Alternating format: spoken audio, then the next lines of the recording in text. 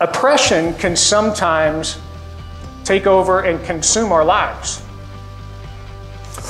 The definition of oppression is this: the act of oppressing, the imposition of unreasonable burdens, either taxes or services, cruelty or severity. A state of being oppressed or overburdened, misery, hardship, calamity, depression, dullness of spirit, lassitude of body, a sense of heaviness or weight in the chest. I think we all have had something in our lives at one time or another that we have felt oppressed. But I would like to suggest to you today that oppression can come from pretty much three basic areas. Number one, if you're taking note, the enemy, Satan himself, and his demonic power. 1 Peter chapter 5, verse 8 says, "Be sober and be vigilant, for your adversary the devil walks about like a roaring lion, seeking whom he may devour." And this is real. Number two, our bad decisions. We have oppression or consequences because of the bad choices that we have made or continue to make in life. 2 Corinthians 9:6 says, "But I say this, he who sows sparingly will also reap sparingly, but he who sows bountifully will also reap bountifully." Galatians chapter 6, verses 7 and 8 says, "Do not be deceived. God is not mocked. For whatever a man sows, he will also reap. For he who sows to the flesh will reap corruption, but he who sows to the Spirit will of the Spirit reap everlasting life." Sometimes our decisions affect our lives. And number three, the world. There is a lot of drama in the world today. Would you agree? Right? And a lot of this is just because of the sin of Adam. The world is a mess and it affects us. So the sin of Adam, Paul explains it in Romans chapter 5, verses 18 and 19. He says this. He says, "Therefore, by the offense of one judgment came upon all men to condemnation. Even so, by righteousness of one free gift came upon all men justification of life. For as by one man's disobedience, many were made sinners. So by obedience of one, many can be made righteous." Praise the Lord, right? John 16:33 says, "These things I have spoken to you, that in me you may have peace. In this world you will have tribulation," right? We don't like that word. Especially now, Jesus said that, so we shouldn't be surprised by it, but often we are.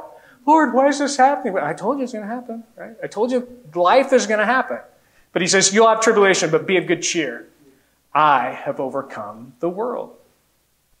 In life, especially in the church, we often blame or insist that all of our oppression is really just the enemy. With our bad decisions, we are lacking in being honest with ourselves and addressing our responsibility in the process. We often spend more time justifying our lifestyle than focusing on our walk with Jesus. There are things happening in this world that we just cannot control, and those things have an effect on us. It's just life. They've actually created a scientific name for this. You ready for this one? It's called the law of entropy. Entropy is when a system involving spontaneous processes is left to itself, it inevitably deteriorates with time, and its state of disorder reaches a maximum. So we all know this. How many of you, don't raise your hands, are under 30, right? The body's still working pretty good. But now, I'm in my mid-50s now, and there's a lot of things that my mind thinks that I can do, and my body says, "No, you're not doing that one," right? This body is aging, it's depleting, right? And eventually, we're going to die. But things are different with the Lord, right? But that's the scientific explanation of what happens in life. Now, with oppression, we're going to read about Nehemiah. He is going to see a lot of oppression happen in chapter 6. So if you'll open to Nehemiah chapter 6, we're going to look at the first 2 verses.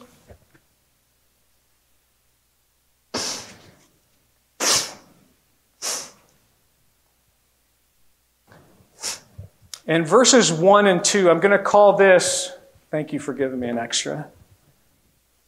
It never fails that when I teach, it's like somebody turned the faucet on.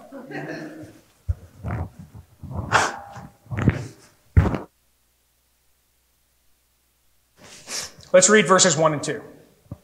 Now it happened when Sanballat, Tobiah, Geshem the Arab, and the rest of our enemies heard that I had rebuilt the wall, and there were no breaks left in it, though at the time I had not hung the doors of the gates, that Sanballat and Geshem sent to me, saying, Come, let us meet together among the villages of the plain of Ono. But they thought to do me harm. Now, the enemy, Satan, is using these guys to threaten the actual work of the wall. He did this in chapter 4. There was threats of attacks. In chapter 5, he starts working internally. There's family problems, provision problems, where do we live problems. And now it's another kind of attack of oppression. You see, these enemies, they do not like the fact that the Jewish people are establishing a city. They have controlled the Jews by taking their property, manipulating their families. But now a wall is built. There's protection. And God is doing something here. He's not only doing it physically, but he's doing it spiritually. But God gave Nehemiah some discernment. Look at the end of verse 2. He says, But they thought to do me harm. Now, discernment is the ability to judge matters according to God's view of the specific situation. Let me say that again. Discernment, spiritual discernment, is the ability to judge matters according to God's view of the specific situation, not according to the outward appearance of the situation. We are often deceived sometimes by outward appearances, aren't we? We should always look at the things like the Lord does. And the first example that I thought of was, remember when Samuel was getting ready to anoint a new king? He said, God told Samuel, I'm done with Saul, and I'm going to send you to a new king. And he goes to meet David's parents, right? And all the brothers there. That's in 1 Samuel chapter 16, verse 7. It says, But the Lord said to Samuel, Do not look at the appearance or the physical stature, because I have refused him. For the Lord does not see as man sees. For the man looks at the outward appearance, but the Lord looks at the heart. As Christians today, we can suffer a great deal because we lack discernment. We sometimes follow leaders and teachers who give a good appearance, but they don't walk in the nature of God. We have accepted things blindly because it looks good or sounds good, without carefully judging the situation in light of the whole counsel of God's word. Proverbs 27 verse 6 says, Faithful are the wounds of a friend, but the kisses of an enemy are deceitful. So we have a response from Nehemiah. This has happened. Look at verse 3. He says, So I sent messengers to them saying, I'm doing a great work so that I cannot come down. Why should the work cease while I leave it to go down to you? With Nehemiah's response, he doesn't get distracted. He doesn't lose focus. He gives them a statement of truth. He gives them an answer, and he leaves them with a question. The truth is, he's doing a great work, right? Remember, he's the cupbearer for the king. He has no experience in construction. Any construction people here? Right? You're getting ready to build onto your house or do something, you're not going to call the cupbearer, right? But God called the cupbearer. So he's doing a great work. And the answer, he says, listen, I can't come down. I'm not going to do it. And then he leaves a question. He says, why should the work cease while I leave it and go down to you? Because in Nehemiah's mind, he was doing what he was called to do. And if he leaves, it's not going to get done the way God has called him to do it. Now, without godly discernment, there's a couple of things that we need to understand. We can think A dangerous invitation from the enemy may really be an offer of reconciliation. We can think presumption is faith. Has the Lord made this clear? You know, one of the examples for this one and the next one, I think, is often dating. So if you kids are dating, you're thinking about dating, there's a lot of times we see some really structured guidelines about what relationships should look like, right?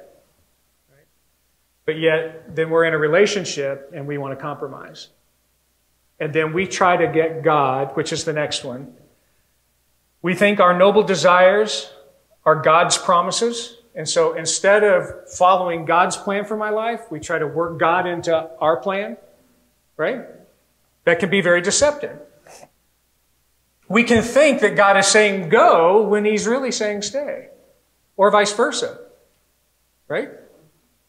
We can think someone is a great person or a spiritual leader when they are really doing damage to God's people.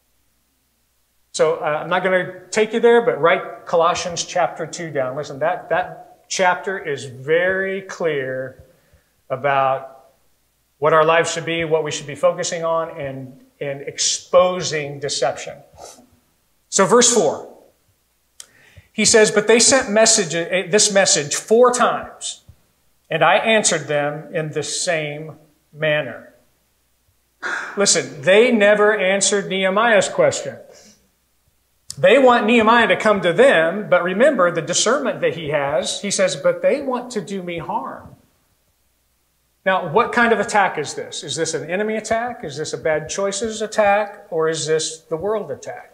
Well, this is definitely an enemy attack. It's pretty easy to see. And we're going to go through at the end and kind of define how we can figure those out.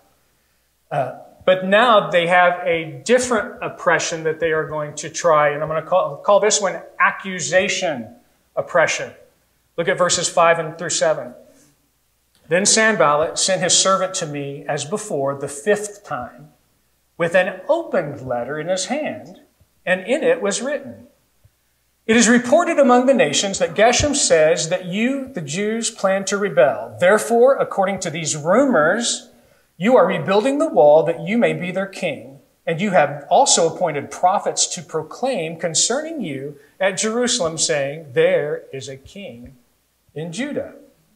Now all these matters will be reported to the king. So come, therefore, and let us consult together. Now, Sanballat sends an open letter.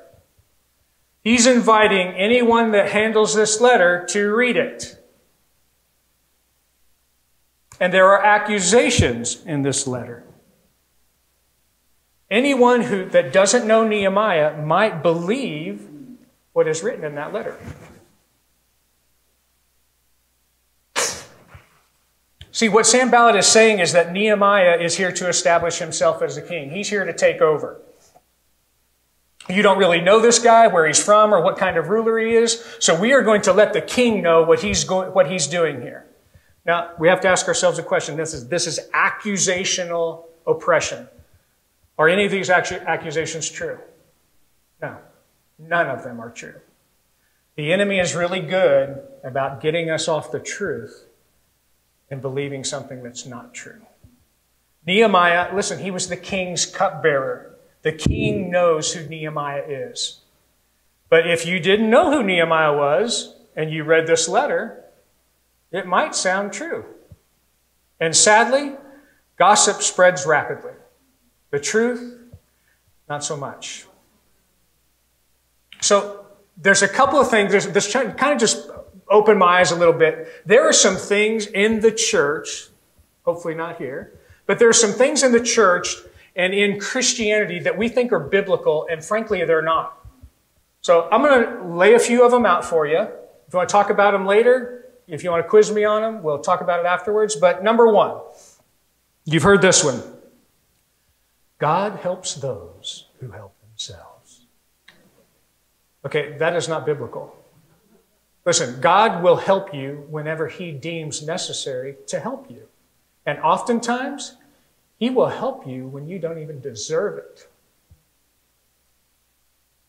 How about this one? Follow your heart and just believe. Well, your heart will get you into a lot of trouble, right? Because if I go by how I feel, that is not truth. But again, that's one of those things that the enemy is very good at making our feelings seem as truth. Believing. Listen, we are not called to blindly believe anything. Paul said, I know who I have believed in, and I am persuaded that he is able. 2 Timothy chapter 1, if you want to look that one up. How about this one? At Christmas time, we've got a couple of carols, and we say 3 wise men. The Bible doesn't say that there's 3 wise men. It just says there's wise men. There are 3 of them. I don't know where they got it. I mean, I don't know if they just buy the gifts and they thought, well, one king brought this. But the Bible doesn't say 3 wise men. How about this one?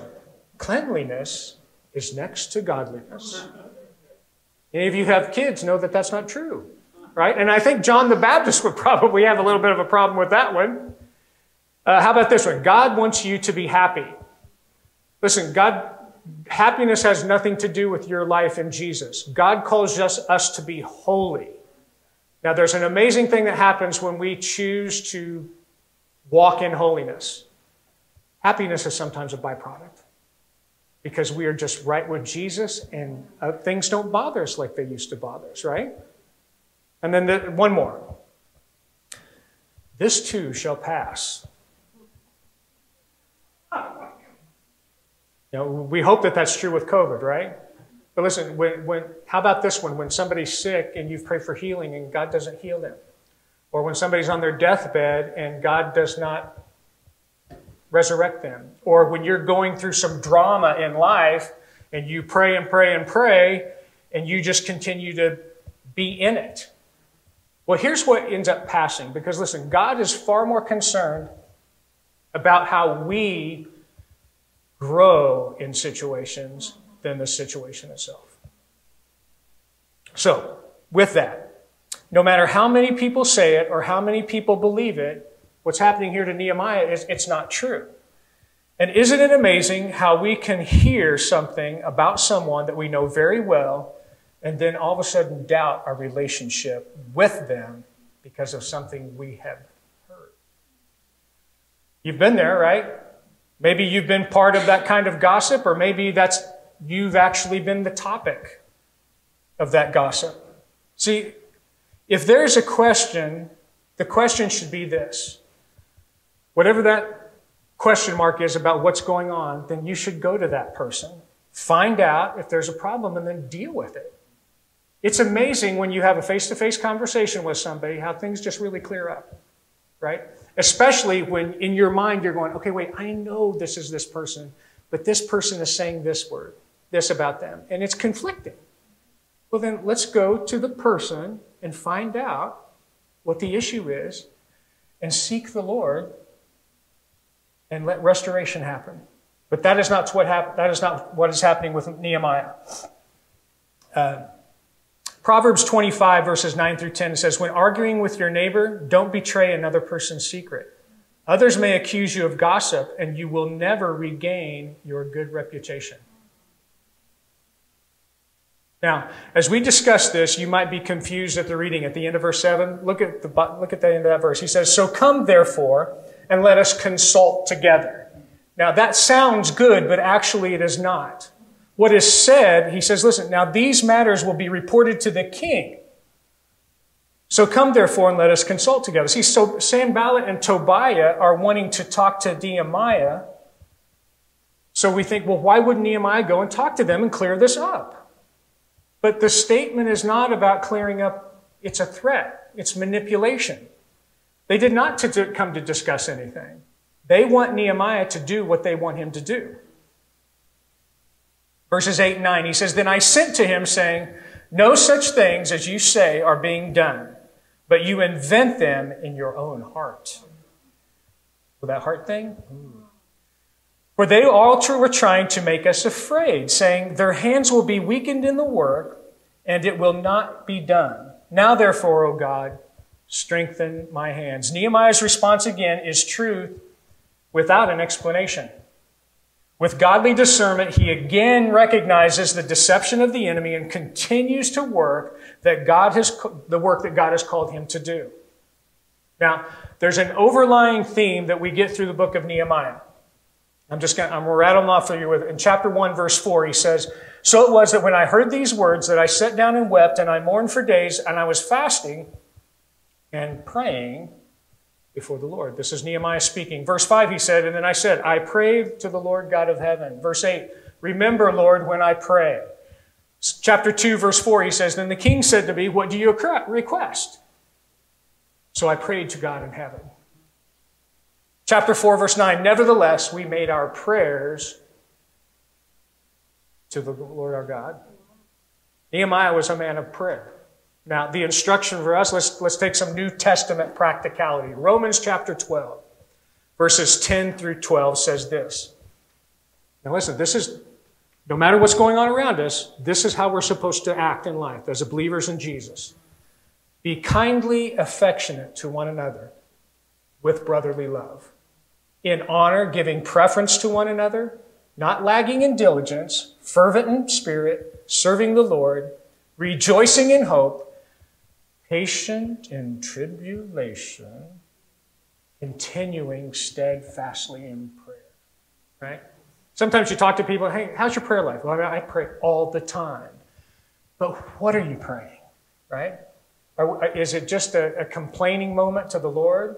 Or is it, "Lord, I need your help, and whether you help me or not, I'm going to trust that you're going to work this out to do some amazing thing that is going to bring glory and honor to you." Nehemiah prays against what his enemies are trying to do. He says, "Now, therefore, O God, strengthen my hands." Now, there's one more oppression that I see happens in this area of Scripture in verse 10. And I'm going to call this one betrayal oppression. Look at verse 10. "Afterward, I came to the house of Shemaiah, the son of Delaiah, the son of that guy, who was a secret informer. And he said, 'Let us meet together in the house of God within the temple, and let us close the doors of the temple, for they are coming to kill you. Indeed, at night they will come and kill you.' And I said, 'Should such a man as I flee? And who is there such as I who would go into the temple to save his life? I will not go in.'" Now, on one hand, we can just see that this is Nehemiah just being a tough stud, right? "Hey, I'm not doing that. You're going to come at me? Come at me." Well, that's true to agree, but listen.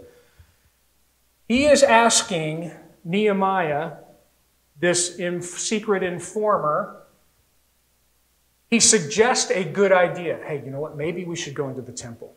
It's safe there. It's a good place to hide." But hiding in the temple and shutting the doors, there's a very serious problem with that. Because we cannot compromise God's word. You're in a situation, somebody's giving you a good suggestion without the filter of God's word. See, priests were the only ones allowed to go into the temple. And Nehemiah was not a priest. He would have been disobeying God if he had done what Shemaiah suggested. And that's Numbers chapter 1, verse 50. He's not a priest. In 2 Chronicles chapter 26, King Uzziah, who was not a priest, decided he was going to do some priestly things, and he enters the temple, and God strikes him with leprosy. Listen, this is very serious. Nehemiah knew his Bible. Alan Redpath, about this area in 2 Chronicles, he said this: "He seeks to persuade Nehemiah," and I'm sorry, this is from Nehemiah 6. "He seeks to persuade Nehemiah into an easygoing, compromising religion that will shirk persecution, that will carry no cross, and that is governed by the fear and opinions of other people." And Nehemiah was going to have any part of it. Now listen, sometimes we can get there, can't we? There's sometimes we get advice from people, and it sounds really good. It may sound even godly. "Hey, go hide in the temple." But if we do not seek God's counsel, and we don't know, we could end up doing something that's going to put this in the category of bad decisions, right? Godly discernment appears again. Look at verse 12. Then I perceived that God had not sent him at all, but that he had pronounced his prophecy against me because Tobiah and Sanballat had hired him. For this reason he was hired, that I should be afraid and act that way and sin, so that they might have cause for an evil report, and that they might reproach me. Now think about this for a minute. I always like to think a little backwards. Now, what did Nehemiah not do in all this? Listen, Nehemiah did not have a pity party. He didn't go to God and, God, I'm doing this work, I'm building this wall, and look at all this. Right? Playing the fiddle, so to speak. He didn't do that. Listen, he didn't call his friends and talk through all the persecution that he was going through and talk to a bunch of people to make him feel better. I don't know about you, but so far with these, I think I've been guilty. How about this one? God did not whine to the Lord about why all of this is so hard. See, here's why he didn't do any of these things. Nehemiah knew who he was in the Lord. He knew beyond a shadow of a doubt what God had called him to do. He trusted in the Lord and focused on the task. Now see, there's an interesting thing about Nehemiah building the wall. There were all kinds of distractions that happened, and his straight plan sometimes had to be adjusted. Okay, well, we got to adjust here, but the plan was always to build the wall. Sometimes we just start focusing on the problem, and then we want to address the problem, and we forget what God has called us to do.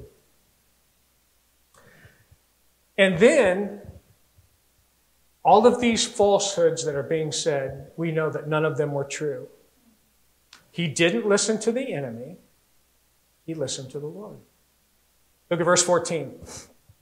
My God, remember Tobiah and Sanballat according to their works, and the prophetess Noadiah, and the rest of the prophets who would have made me afraid. So listen, this is not just a couple of people.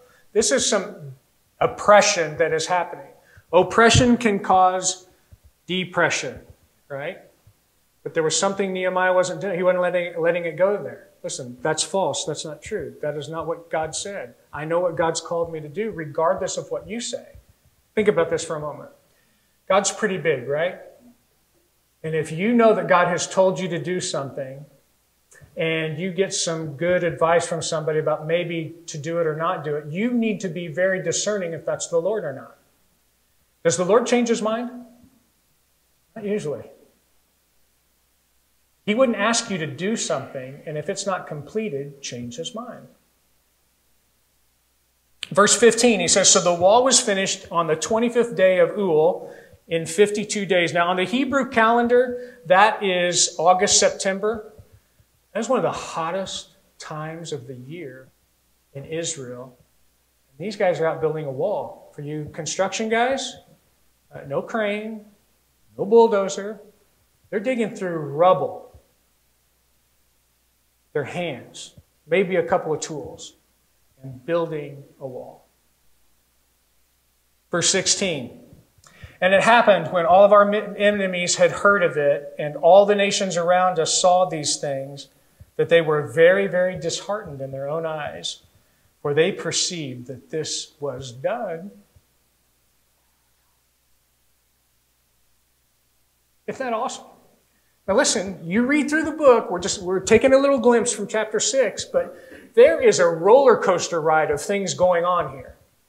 It is not easy, but they persevered and they went through, and everybody's looking around going, hey, that's got to be God.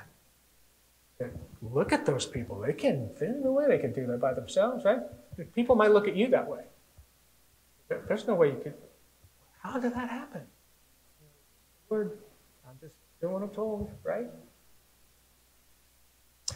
All the trials, setbacks, threats, internal problems of oppression against this project, and in spite of this, the enemies are very disheartened. That word disheartened, this Hebrew word, it means to fall down prostrate, to waste away, or to be inferior.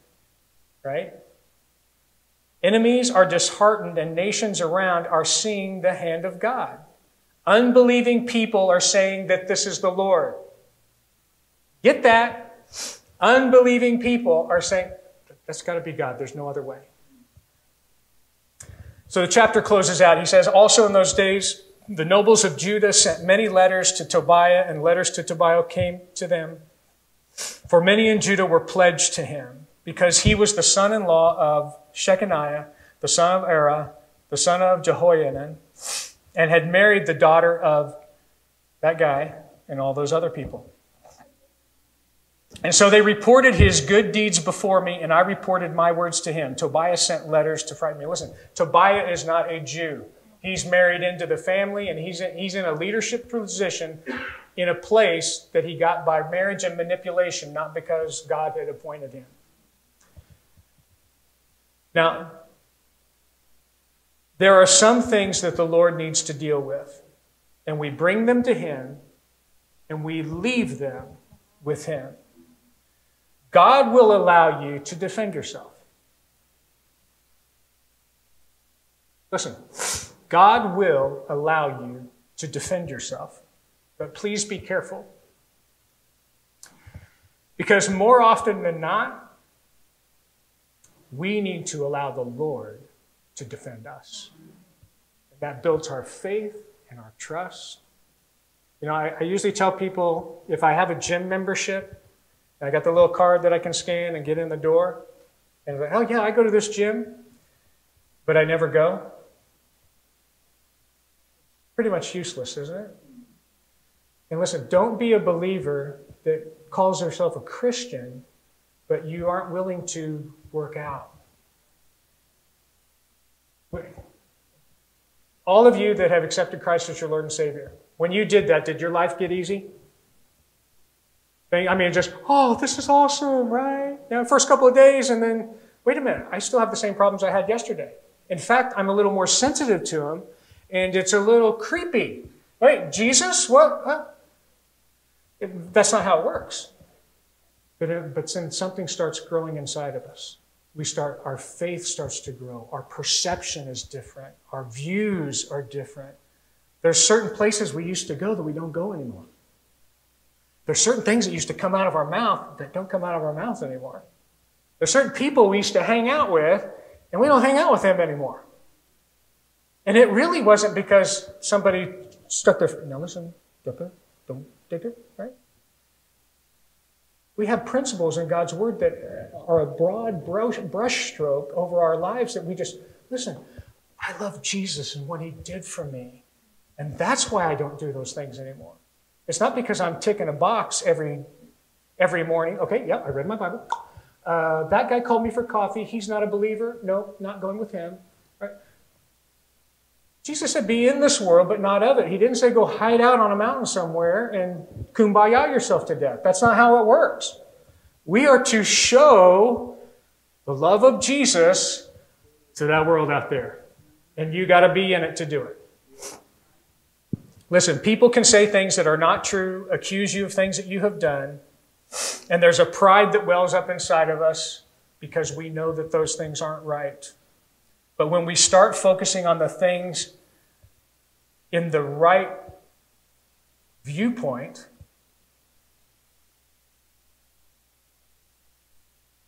things change. See, the three things that can happen, the enemy, oppression, the enemy can attack us. That's very valid. Our bad decisions. We have oppression or consequences because of the bad choices that we have made in the past or even today. Or there's just a messed up world out there. And how do we define those things? Here's the easiest way to define it. You're in the checkout line at the grocery store, right? And that checker's beep, beep, you know, hey, how you doing? Hey. And you hear this little voice. Tell her I love her. Now we can determine pretty quickly by the process of elimination who that is from, right? That's the Lord. It's not me because I don't want to do that, right? hey, can I just tell you that Jesus loves you? Okay. Beep. Yeah. And we know that the enemy's not doing that. Right? The enemy's not, hey, tell him Jesus loves them. It was interesting being in England, and we talk different. It's just weird because you're somewhere, and all of a sudden people want to have conversations with you, and they look at you, and oh, they're right there. And I'm not even going to try to do an English accent because I just butcher it. Because to me, it's awesome to hear them talk, and they think it's awesome to hear us talk. But one of the girls in our church, she says, "Will you say water? Water. It's water." Water. Water. She'll overdo it. Water. Water. It's water. I don't even know where I was going now. I just totally lost train of thought. But we were in the checkout line, and, oh, you're American? Yeah. Well, what are you doing here? Oh, well, I came to pastor a church. What? You came from Florida? Why did you come here? And so it really opens a door for conversation. You say, well, listen, and we'd love to have you join us for church if you... And this one time we're in this line, and this lady goes, I don't do religion. And I was just like, what? And my wife is a lot more quick-witted than I am. And she said, well, if you change your mind, our church meets at this, and she's like, oh my gosh, I just got shut down. The pastor got shut down, and the wife, she nailed it. But it's just awesome, right? Because the thing is, people, they have this perception of what Christianity is. And like in England, it's from TV, right? Listen, you've seen Christian things on TV in here, and you look at it and you go, I don't act like that. Where do they get that? And the world is kind of really confused, and so they come up with this bad conjecture of what Christianity is because they don't see it. Right? They just hear, they see a... I question sometimes if they're Christian or not. You say you're a Christian, but your life hasn't changed. To me, there's a big question mark there. Or some people that are just struggling, and then that's what they define what Christianity is. Right? They don't define it by the thing you've done, that you've helped them or loved them, cared for them in any way. Right? It's like in sales and in business. You can do 100 things right, but the one thing that you do wrong, that's what everybody remembers. And that's just what happens with Christianity. And you know what? We need to go out and change that. So, 3 things that can help us determine, listen, is this the Lord? Is this my bad decisions, or is this the enemy? It's pretty easy to define that. Now, there's 3 things that we can do when oppression comes upon us, and we can get it right out of this chapter. Number 1, we need to have discernment. Many things will distract you from your task, and they might be good things. But now, did Jesus say, hey, I've come to give you life, and life that's just a little better than what you had before? Is that what he said? No, I came to give you life, and I want to give it to you more. If you think it's this good, I want to bring it up here, right? So we know that good is not necessarily the best. We have to have discernment. How do we get that discernment? How do we know what is true? Well, we need to know our Bible. You need to spend time in your Bible, and your Bible will change your life. The filter changes things. And then here's an awesome thing that you can do. All of you know godly people that you look up to. You've got a pastor here that's awesome. And hey, I got a question. Can we talk about something? And you explain that situation, right? And here's what we need to be very careful of. If somebody says to you, well, I think that you should do this, I would put a question mark on it. But if somebody says, hey, you know what? The Bible says, there's a story in the Bible that has that same scenario. And this is how the Lord worked that out. So maybe that would help you in making this decision. See, there's not a chapter and verse about who you should marry and what job you should take. Not. But what there is are valid principles of making decisions, wise decisions. And then there's some very clear things about what you should and shouldn't do. Right? One of my favorite verses, Ephesians chapter 4, verse 29. Let no corrupt word proceed out of your mouth, but that which is good and necessary for edification, that it may impart grace to the hearers. Now, if you stuck that on your refrigerator and you live by that every day, there's a lot of things we wouldn't say anymore, right? There's a lot of conversations we would just avoid. Because if I can't build you up and I can't be gracious in saying it, I need to keep my mouth shut. Now, that principle can go in marriage. It can go in our relationship with our kids. It can go in our relationship with our coworkers, at church, right? That applies a lot of different places. Last one, continue the work that God has called you to do. Listen, you need to know your calling, know your marching orders, so to speak. Nehemiah was there to build a wall. And when you, listen, we need to do this. Spend time in God's Word, spend time in prayer, hang out with believers, and get to work, right?